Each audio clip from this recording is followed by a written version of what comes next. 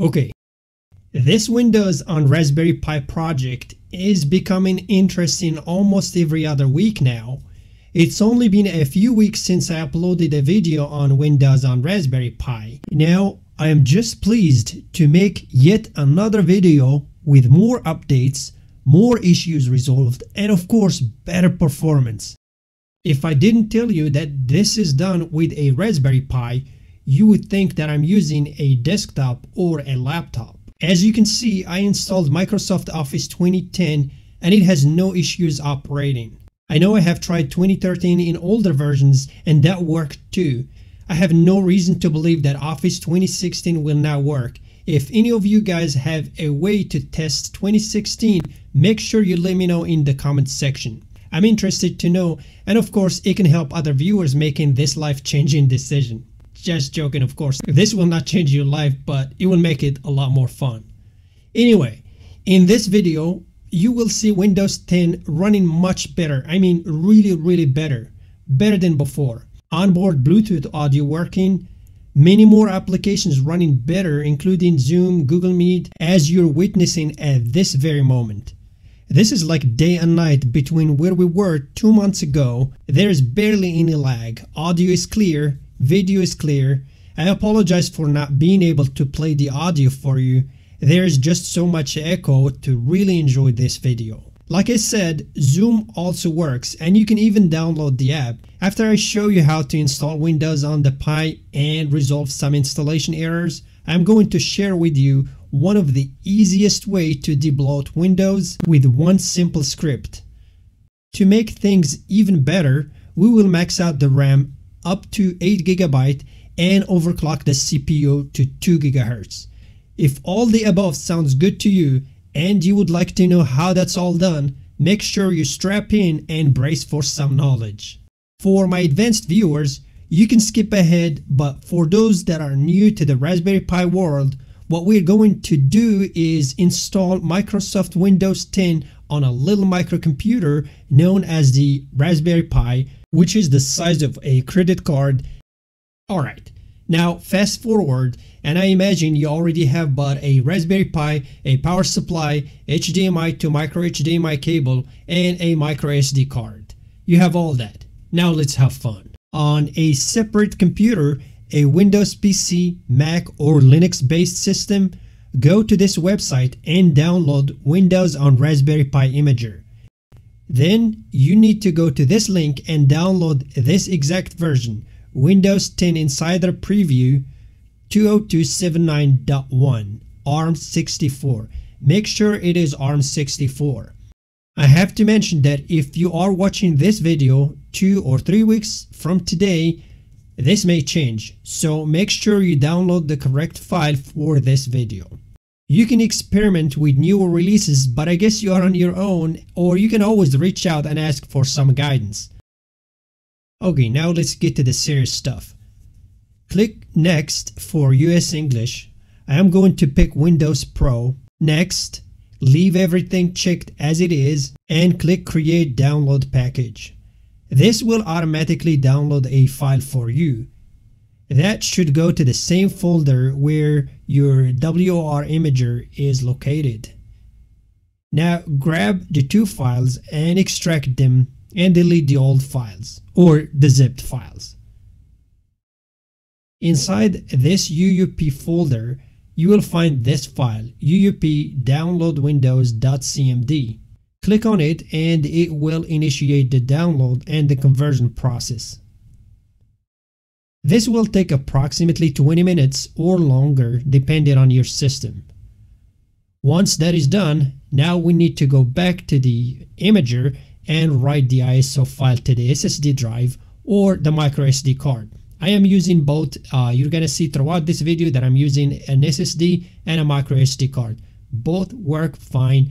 Yes, the SSD is a little faster, but I mean a micro SD card will work just fine. Okay, now that we have the Windows Pi imager started, we can go ahead and click on Next, select Raspberry Pi 4, click OK, select SSD or micro SD card. I prefer an SSD for better performance.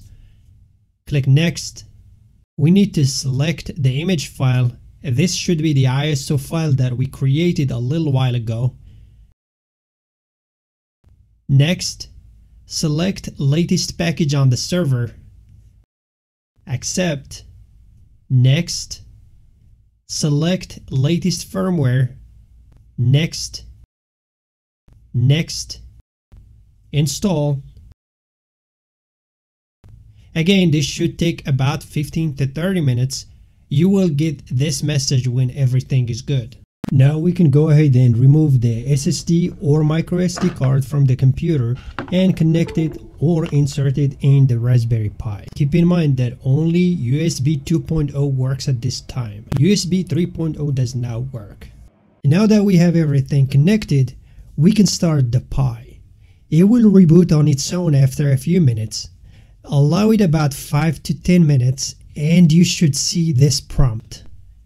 Go ahead and select your region. I'm selecting the United States. Now, this is where things get a little hairy. Some of you guys may run into this error, but no panic is necessary. All you have to do is press Shift F10 on your keyboard. That will bring up Windows command prompt. Enter these commands. I have all these commands in the video description.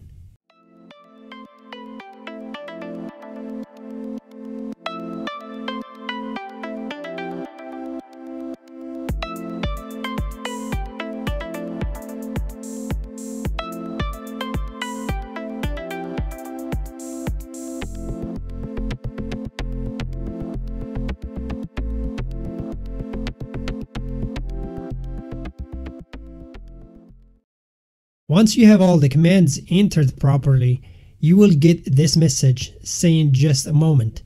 Allow this process to run for a little bit. I recommend nothing less than 10 minutes. Then you can go ahead and power down the Raspberry Pi and start it. Starting the Pi will bring you to this screen. No password is required. Allow it to load all the files and just answer any questions on the screen.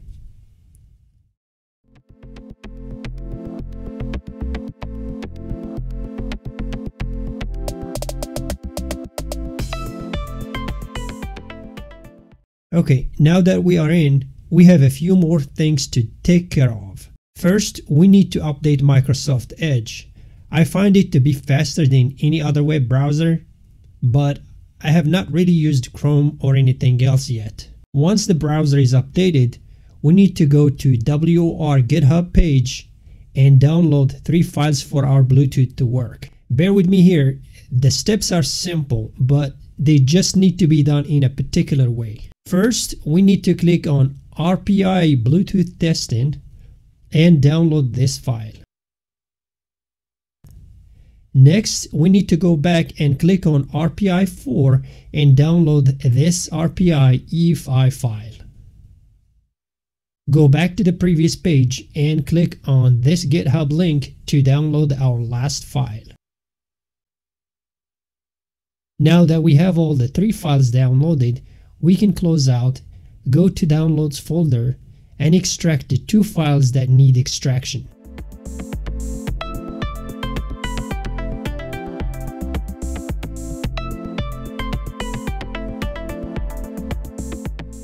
Now we can shut down the Raspberry Pi, remove the SD card or the SSD, and insert it back in our other computer.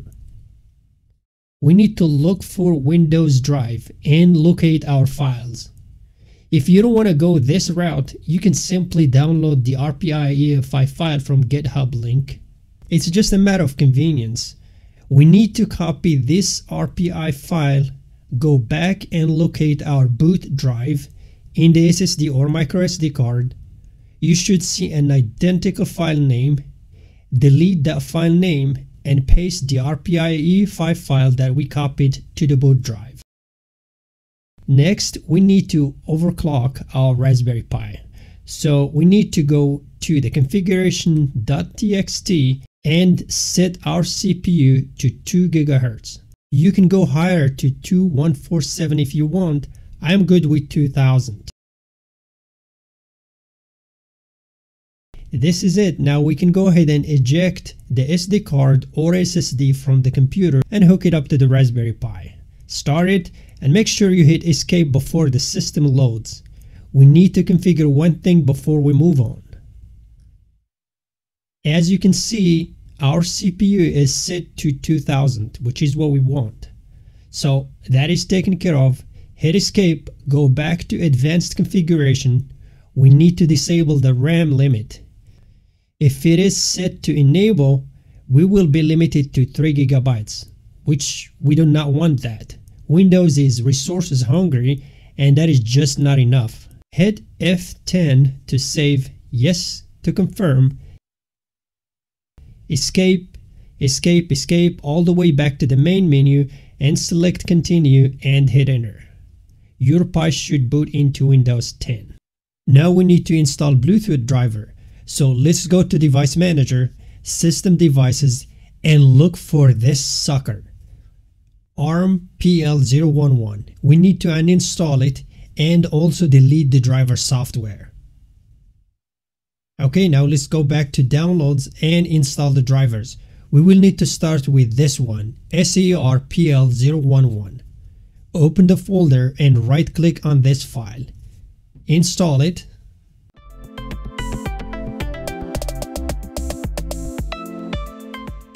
Once done, go to the next folder, select this file, right click and install. A very important step, you must restart the Pi after this. If all goes as planned, we shouldn't have any problems enabling Bluetooth and adding a Bluetooth speaker. So let's find out.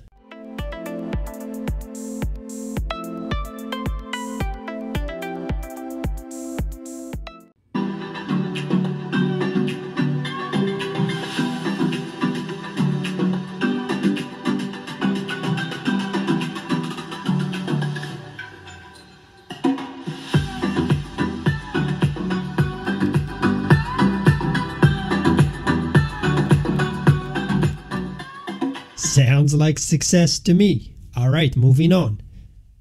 Now let's confirm that our configuration is set up properly. We will check out Task Manager. As you can see, we have a 2 GHz CPU and we are taking full advantage of the RAM. Man, I can feel the difference already. We just have to do 2 more things and we'll be done, I promise. First thing we need done is to set Windows to the best performance. That's easy to do. We need to type in this PC in Windows search box, right click, go to properties, advanced system settings, and we need to check adjust for best performance. Apply. Okay, get out of all that and we need to get on Google, type in debloat Windows and look for this website. Credits to Chris Titus Tech. We're going to work with his December 2020 update. So let's copy this link,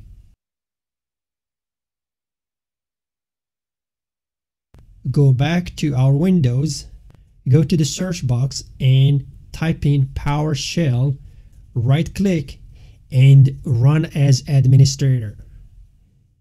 It will take a minute to launch. This is where we need to paste the script that we just copied. Allow it some time to execute. I would say about 2 minutes. Now this is a matter of preference. I click on Essential Tweaks and on the left side it will tell you what it's doing. Once all the tweaks are done, you can click on Security Updates Only and that will wrap things up for you. The rest of this video is basically some YouTube videos playing. Nothing is speeded up or edited. I just want you all to get a feel of how the system runs. As always, I appreciate you spending time with me. If this was helpful to you, like and subscribe. Thank you for watching. Catch you in the next video.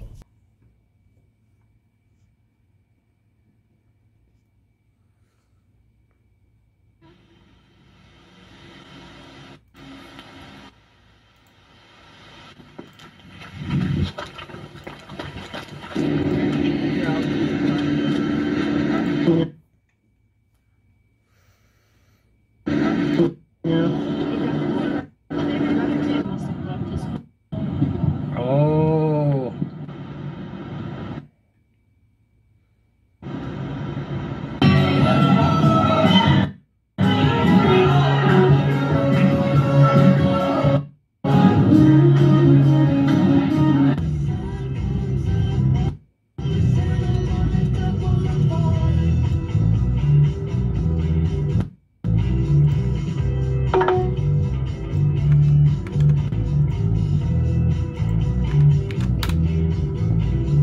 800.